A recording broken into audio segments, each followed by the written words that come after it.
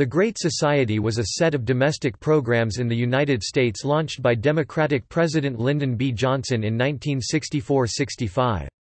The main goal was the elimination of poverty and racial injustice. President Johnson first used the term, "Great Society," during a speech at Ohio University, then unveiled the program in greater detail at an appearance at University of Michigan. New major spending programs that addressed education, medical care, urban problems, rural poverty, and transportation were launched during this period.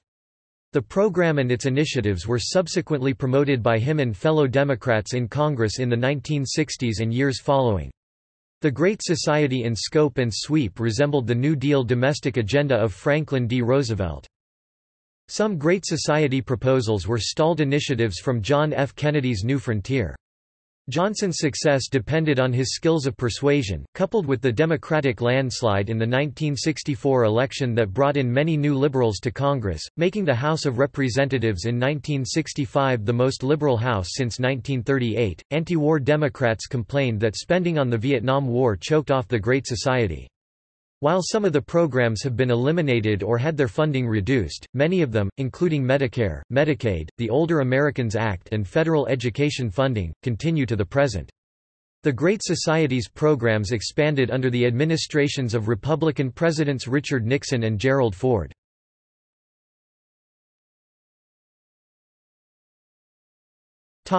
Economic and social conditions. Unlike the Old New Deal, which was a response to a severe financial and economic calamity, the Great Society initiatives came during a period of rapid economic growth. Kennedy proposed an across-the-board tax cut lowering the top marginal income tax rate in the United States by 20%, from 91% to 71%, which was enacted in February 1964, 3 months after Kennedy's assassination, under Johnson. The tax cut also significantly reduced marginal rates in the lower brackets as well as for corporations. The gross national product rose 10% in the first year of the tax cut, and economic growth averaged a rate of 4.5% from 1961 to 1968. Johnson's tax cut measure triggered what one historian described as the greatest prosperity of the post-war years. GNP increased by 7% in 1964, 8% in 1965, and 9% in 1966. The unemployment rate fell below 5%, and by 1966 the number of families with incomes of $7,000 a year or more had reached 55%, compared with 22% in 1950.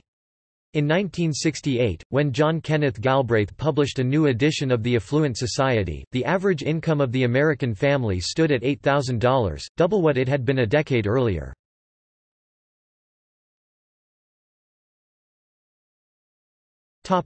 Johnson's speeches in Ohio and Michigan. Johnson's first public reference to the Great Society took place during a speech to students on May 7, 1964, at Ohio University in Athens, Ohio. "And with your courage and with your compassion and your desire, we will build a great society. It is a society where no child will go unfed, and no youngster will go unschooled." He later formally presented his specific goals for the Great Society in another speech at the University of Michigan in Ann Arbor, Michigan, on May 22, 1964. "We are going to assemble the best thought and broadest knowledge from all over the world to find these answers. I intend to establish working groups to prepare a series of conferences and meetings on the cities, on natural beauty, on the quality of education, and on other emerging challenges. From these studies, we will begin to set our course toward the Great Society."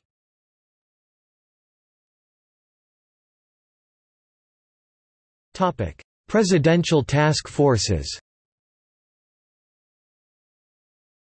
Almost immediately after the Ann Arbor speech, 14 separate task forces began studying nearly all major aspects of United States society under the guidance of presidential assistants Bill Moyers and Richard N. Goodwin. In his use of task forces to provide expert advice on policy, Johnson was following Kennedy's example, but unlike Kennedy, Johnson directed his task forces to work in secret. His intent was to prevent his program from being derailed by public criticism of proposals that had not yet been reviewed. The average task force had 5 to 7 members and generally was composed of governmental experts and academics. After the task force reports were submitted to the White House, Moyers began a second round of review. The recommendations were circulated among the agencies concerned, and strategies were developed for getting the proposed legislation through Congress. On January 4, 1965, Johnson announced much of his proposed program in his State of the Union address.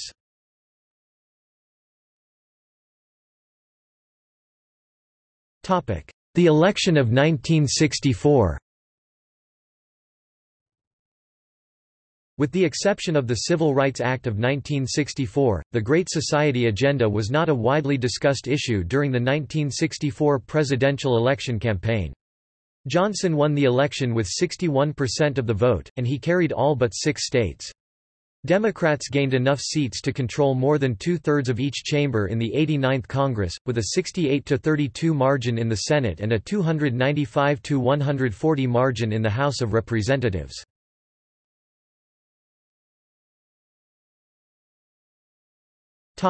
The 2 sessions of the 89th Congress. The political realignment allowed House leaders to alter rules that had allowed Southern Democrats to kill New Frontier and civil rights legislation in committee, which aided efforts to pass Great Society legislation. In 1965, the first session of the 89th Congress created the core of the Great Society. It began by enacting long-stalled legislation such as Medicare and federal aid to education, and then moved into other areas, including high-speed mass transit, rental supplements, truth in packaging, environmental safety legislation, new provisions for mental health facilities, the Teacher Corps, manpower training, the Head Start program, aid to urban mass transit, a demonstration cities program, a housing act that included rental subsidies, and an act for higher education. The Johnson administration submitted 87 bills to Congress, and Johnson signed 84, or 96%, arguably the most successful legislative agenda in U.S. congressional history.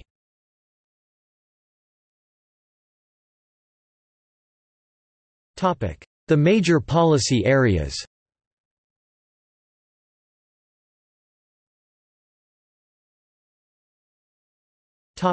Civil rights. Historian Alan Brinkley has suggested that the most important domestic achievement of the Great Society may have been its success in translating some of the demands of the civil rights movement into law. 4 civil rights acts were passed, including 3 laws in the first 2 years of Johnson's presidency. The Civil Rights Act of 1964 forbade job discrimination and the segregation of public accommodations. The Voting Rights Act of 1965 assured minority registration and voting.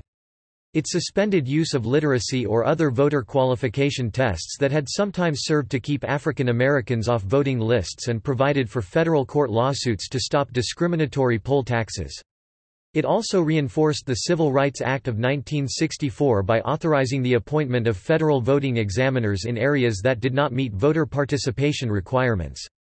The Immigration and Nationality Services Act of 1965 abolished the national origin quotas in immigration law. The Civil Rights Act of 1968 banned housing discrimination and extended constitutional protections to Native Americans on reservations.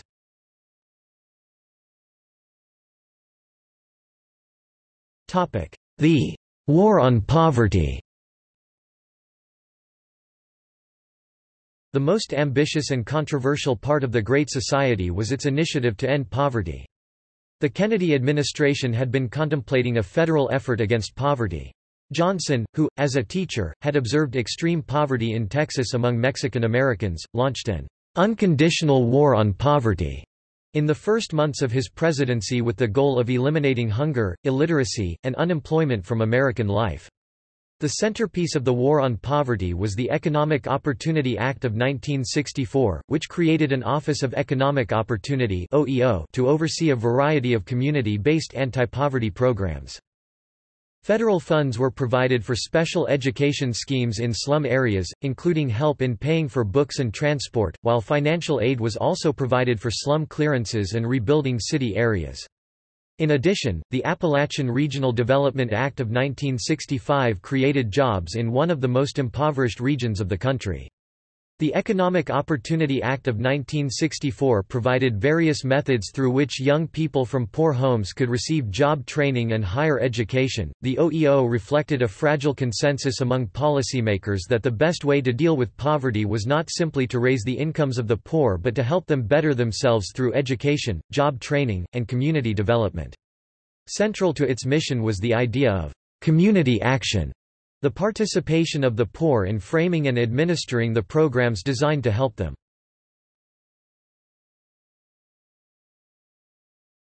The programs.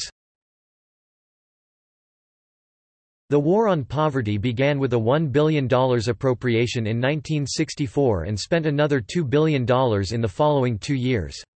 It gave rise to dozens of programs, among them the Job Corps, whose purpose was to help disadvantaged youth develop marketable skills, the Neighborhood Youth Corps, established to give poor urban youths work experience and to encourage them to stay in school, Volunteers in Service to America (VISTA), a domestic version of the Peace Corps, which placed concerned citizens with community-based agencies to work towards empowerment of the poor, the Model Cities Program for Urban Redevelopment, Upward Bound, which assisted poor high school students entering college, Legal Services for the Poor, and the Food Stamp Act of 1964, which expanded the federal food stamp program. Programs included the Community Action Program, which initiated local community action agencies charged with helping the poor become self-sufficient, and Project Head Start, which offered preschool education for poor children. In addition, funding was provided for the establishment of community health centers to expand access to health care, while major amendments were made to Social Security in 1965 and 1967 which significantly increased benefits, expanded coverage, and established new programs to combat poverty and raise living standards. In addition, average AFDC payments were 35% higher in 1968 than in 1960, but remained insufficient and uneven.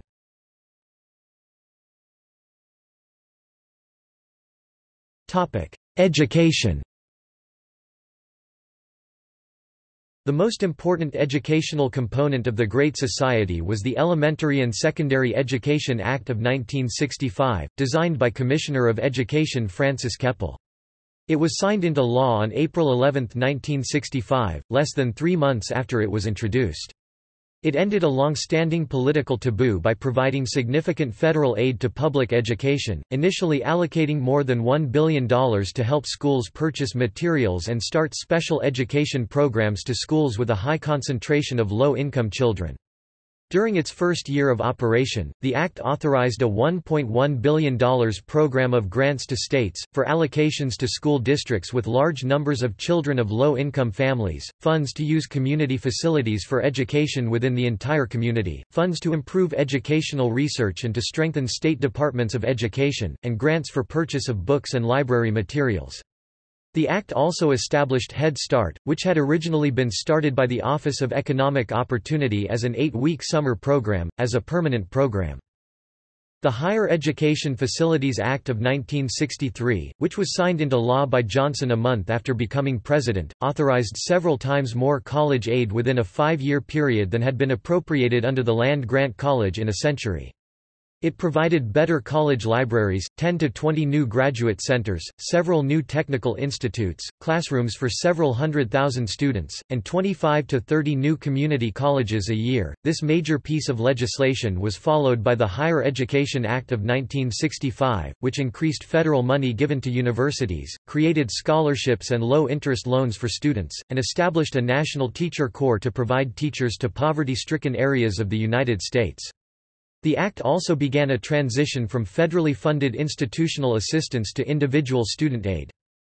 In 1964, basic improvements in the National Defense Education Act were achieved, and total funds available to educational institutions were increased.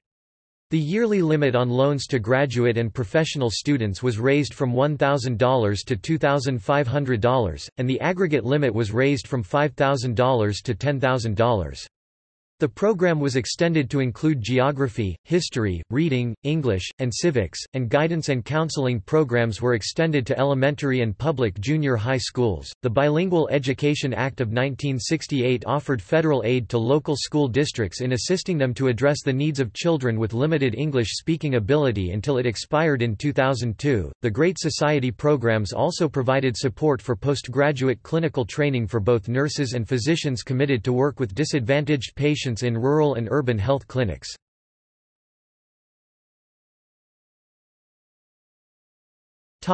Health.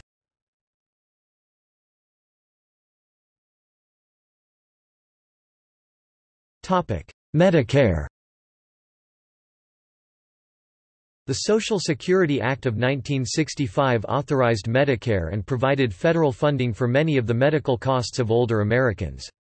The legislation overcame the bitter resistance, particularly from the American Medical Association, to the idea of publicly funded health care or socialized medicine, by making its benefits available to everyone over 65, regardless of need, and by linking payments to the existing private insurance system.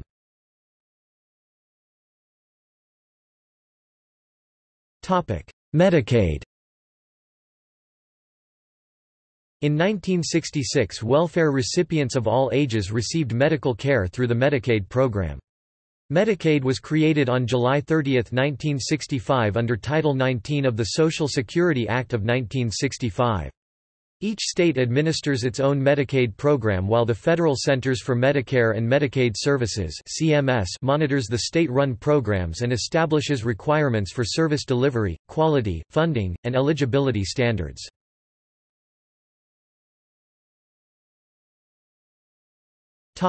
Welfare. A number of improvements were made to the Social Security program in terms of both coverage and adequacy of benefits. The Tax Adjustment Act of 1966 included a provision for special payments under the Social Security program to certain uninsured individuals aged 72 and over.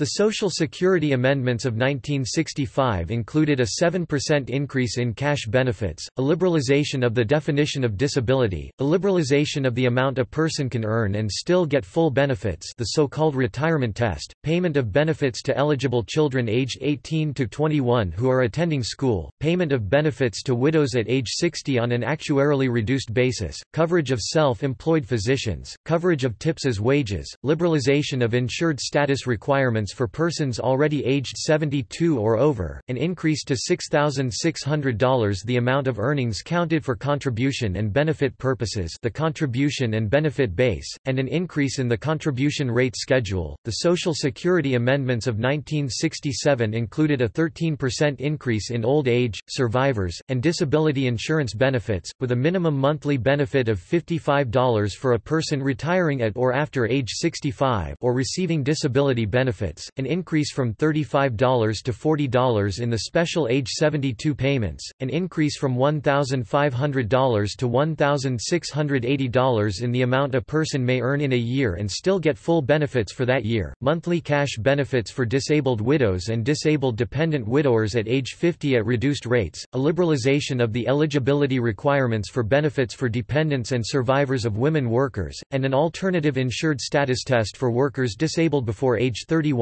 Additionally, new guidelines for determining eligibility for disability insurance benefits, additional non-contributory wage credits for servicemen, broadened coverage of clergy and members of religious orders who have not taken a vow of poverty, and an increase in the contribution and benefit base from $6,600 to $7,800, beginning in 1968.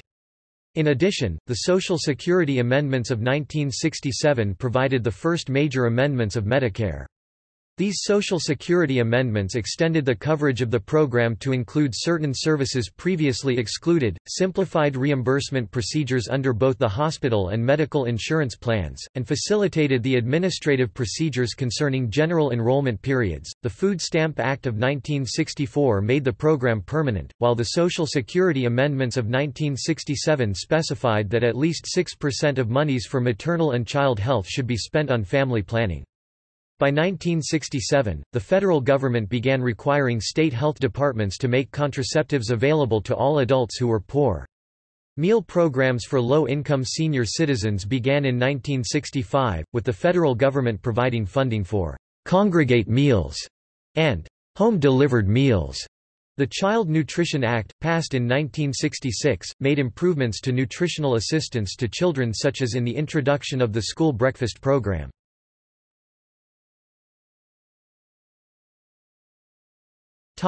The arts and cultural institutions.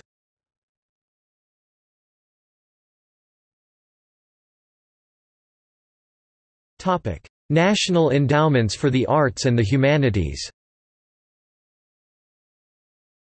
In September 1965, Johnson signed the National Foundation on the Arts and Humanities Act into law, creating both the National Endowment for the Arts and National Endowment for the Humanities as separate, independent agencies.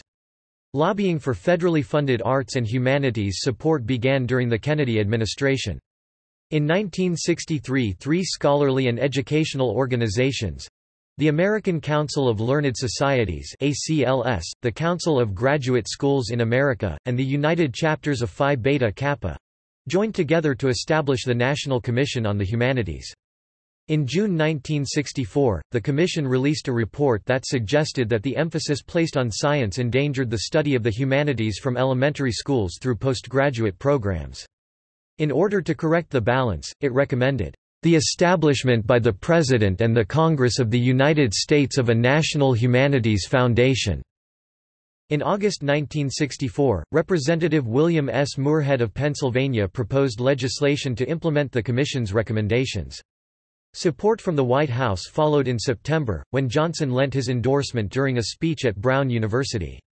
In March 1965, the White House proposed the establishment of a national foundation on the arts and humanities and requested $20 million in startup funds. The Commission's report had generated other proposals, but the White House's approach eclipsed them. The administration's plan, which called for the creation of two separate agencies each advised by a governing body, was the version that the Congress approved. Richard Nixon dramatically expanded funding for NE and NEA.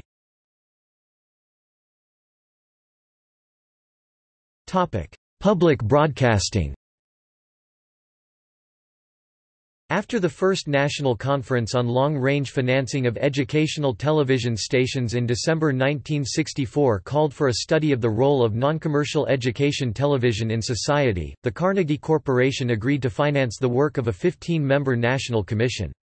Its landmark report, Public Television, A Program for Action, published on January 26, 1967, popularized the phrase, "public television," and assisted the legislative campaign for federal aid. The Public Broadcasting Act of 1967, enacted less than 10 months later, chartered the Corporation for Public Broadcasting as a private, non-profit corporation. The law initiated federal aid through the CPB for the operation, as opposed to the funding of capital facilities, of public broadcasting. The CPB initially collaborated with the pre-existing National Educational Television System, but in 1969 decided to start the Public Broadcasting Service (PBS).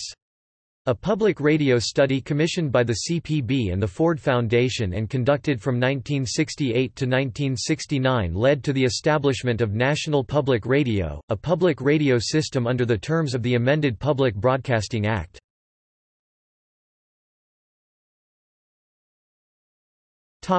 Cultural centers. Two long-planned national cultural and arts facilities received federal funding that would allow for their completion through Great Society legislation. A National Cultural Center, suggested during the Franklin Roosevelt administration and created by a bipartisan law signed by Dwight Eisenhower, was transformed into the John F. Kennedy Center for the Performing Arts, a living memorial to the assassinated president. Fundraising for the original cultural center had been poor prior to legislation creating the Kennedy Center, which passed 2 months after the president's death and provided $23 million for construction. The Kennedy Center opened in 1971. In the late 1930s, the U.S. Congress mandated a Smithsonian Institution art museum for the National Mall, and a design by Eliel Saarinen was unveiled in 1939, but plans were shelved during World War II. A 1966 act of the U.S. Congress established the Hirshhorn Museum and Sculpture Garden as part of the Smithsonian Institution with a focus on modern art, in contrast to the existing National Art Gallery. The museum was primarily federally funded, although New York financier Joseph Hirschhorn later contributed $1 million toward building construction, which began in 1969. The Hirschhorn opened in 1974.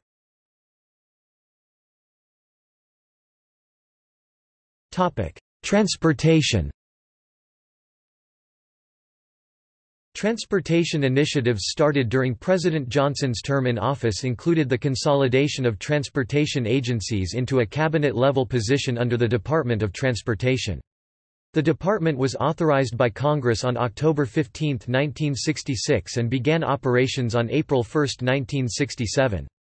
Congress passed a variety of legislation to support improvements in transportation, including the Urban Mass Transportation Act of 1964, which provided $375 million for large-scale urban public or private rail projects in the form of matching funds to cities and states, and created the Urban Mass Transit Administration, now the Federal Transit Administration, High-Speed Ground Transportation Act of 1965, which resulted in the creation of high-speed rail between New York and Washington, and the National Traffic and Motor Vehicle Safety Act of 1966—a bill largely taken credit for by Ralph Nader, whose book Unsafe at Any Speed he claims helped inspire the legislation.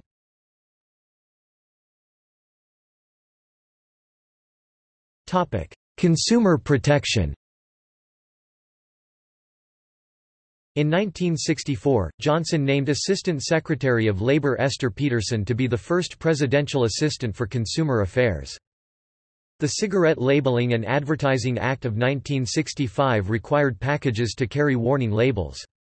The Motor Vehicle Safety Act of 1966 set standards through creation of the National Highway Traffic Safety Administration. The Fair Packaging and Labeling Act requires products identify manufacturer, address, clearly mark quantity and servings. The statute also authorized the HUE and the FTC to establish and define voluntary standard sizes. The original would have mandated uniform standards of size and weight for comparison shopping, but the final law only outlawed exaggerated size claims. The Child Safety Act of 1966 prohibited any chemical so dangerous that no warning can make it safe. The Flammable Fabrics Act of 1967 set standards for children's sleepwear, but not baby blankets. The Wholesome Meat Act of 1967 required inspection of meat which must meet federal standards. The Truth in Lending Act of 1968 required lenders and credit providers to disclose the full cost of finance charges in both dollars and annual percentage rates, on installment loan and sales. The Wholesome Poultry Products Act of 1968 required inspection of poultry which must meet federal standards. The Land Sales Disclosure Act of 1968 provided safeguards against fraudulent practices in the sale of land. The Radiation Safety Act of 1968 provided standards and recalls for defective electronic products.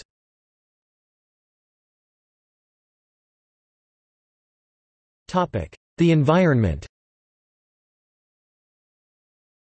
Joseph A. Califano Jr. has suggested that the Great Society's main contribution to the environment was an extension of protections beyond those aimed at the conservation of untouched resources.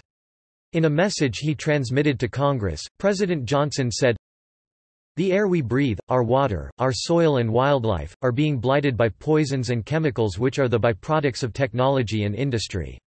The society that receives the rewards of technology, must, as a cooperating whole, take responsibility for their control. To deal with these new problems will require a new conservation. We must not only protect the countryside and save it from destruction, we must restore what has been destroyed and salvage the beauty and charm of our cities. Our conservation must be not just the classic conservation of protection against development, but a creative conservation of restoration and innovation." At the behest of Secretary of the Interior Stuart Udall, the Great Society included several new environmental laws to protect air and water. Environmental legislation enacted included Water Quality Act of 1965, Clean Air Act of 1963, Wilderness Act of 1964, Endangered Species Preservation Act of 1966, National Trails System Act of 1968, Wild and Scenic Rivers Act of 1968, Land and Water Conservation Fund Act of 1965, Solid Waste Disposal Act of 1965, Motor Vehicle Air Pollution Control Act of 1965, National Historic Preservation Act of 1966, Aircraft Noise Abatement Act of 1968, National Environmental Policy Act of 1969.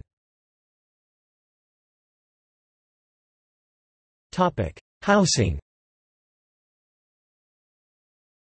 In 1964, the quality of the housing program was improved by requiring minimum standards of code enforcement, providing assistance to dislocated families and small businesses, and authorizing below-market interest loans for rehabilitating housing in urban renewal areas.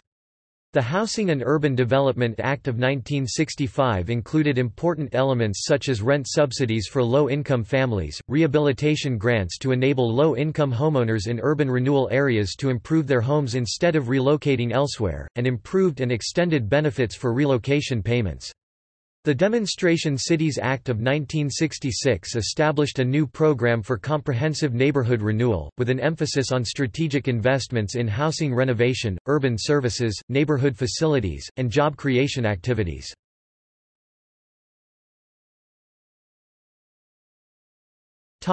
Rural development. A number of measures were introduced to improve socio-economic conditions in rural areas. Under Title III of the 1964 Economic Opportunity Act, special programs to combat rural poverty, the Office for Economic Opportunity was authorized to act as a lender of last resort for rural families who needed money to help them permanently increase their earning capacity. Loans could be made to purchase land, improve the operation of family farms, allow participation in cooperative ventures, and finance non-agricultural business enterprises, while local cooperatives which served low-income rural families could apply for another category of loans for similar purposes. Title III also made loans and grants available to local groups to improve housing, education, and childcare services for migrant farm workers, while Titles I and II also included potentially important programs for rural development. Title I established the Job Corps, which enrolled school dropouts in community service projects. 40% of the corpsmen were to work in a youth conservation corps to carry out resource conservation, beautification, and development projects in the national forests and countryside. Arguably more important for rural areas were the community action programs authorized by Title II. Federal money was allocated to states according to their needs for job training, housing, health, and welfare assistance, and the states were then to distribute their shares of the community action grants on the basis of proposals from local public or non-profit private groups. The Public Works and Economic Development Act of 1965 reorganized the Areas Redevelopment Administration (ARA) into the Economic Development Administration (EDA), and authorized $3.3 billion over 5 years while specifying 7 criteria for eligibility. The list included low median family income, but the 6% or higher unemployment applied to the greatest number of areas, while the Act also mentioned out-migration from rural areas as a criterion. In an attempt to go beyond what one writer described as ARA's failed scattershot approach of providing aid to individual counties and inspired by the European model of regional development, the EDA encouraged counties to form economic development districts (EDs), as it was recognized that individual distressed counties called ROS or redevelopment areas lacked sufficient resources for their own development. EDs encompassed from 5 to 15 counties and both planned and implemented development with EDA funding and technical assistance, and each ED had a growth center. Another concept borrowed from Europe called a redevelopment center if it was located in an RA or development center if in another county. With the exception of the growth centers, ED counties were ineligible for assistance unless they were ROS, but they were all expected to benefit from coordinated district-wide development planning.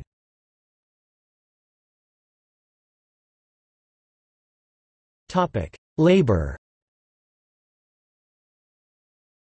The amendments made to the 1931 Davis-Bacon Act in 1964 extended the prevailing wage provisions to cover fringe benefits, while several increases were made to the federal minimum wage. The Service Contract Act of 1965 provided for minimum wages and fringe benefits as well as other conditions of work for contractors under certain types of service contracts. A comprehensive minimum rate hike was also signed into law that extended the coverage of the Fair Labor Standards Act to about 9.1 million additional workers.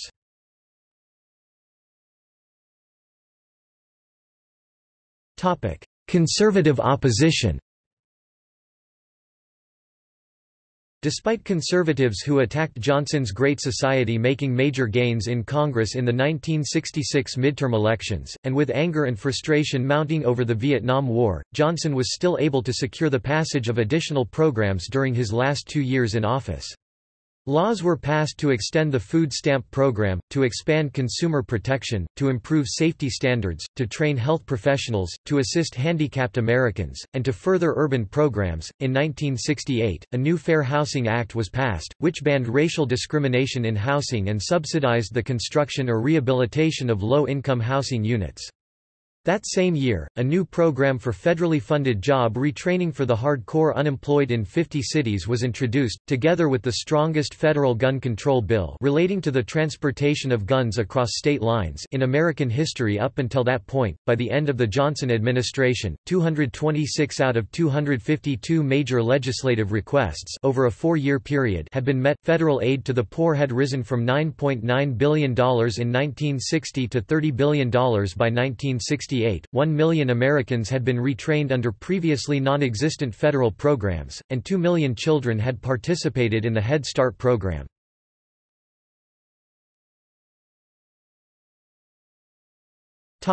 Legacy. Interpretations of the War on Poverty remain controversial. The Office of Economic Opportunity was dismantled by the Nixon and Ford administrations, largely by transferring poverty programs to other government departments. Funding for many of these programs were further cut in President Ronald Reagan's Graham-Latta budget in 1981. Alan Brinkley has suggested that the gap between the expansive intentions of the War on Poverty and its relatively modest achievements fueled later conservative arguments that government is not an appropriate vehicle for solving social problems.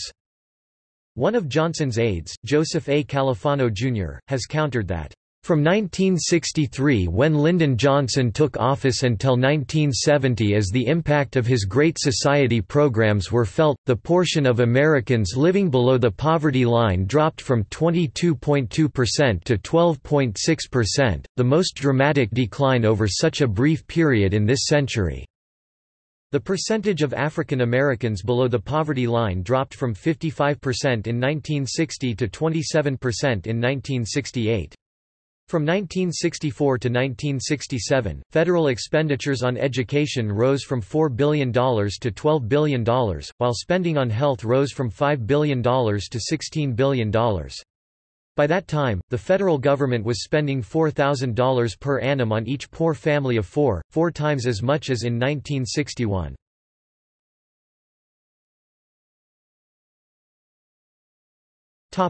See also: Interest group liberalism, Modern liberalism in the United States, Social programs in the United States, Social safety net. Notes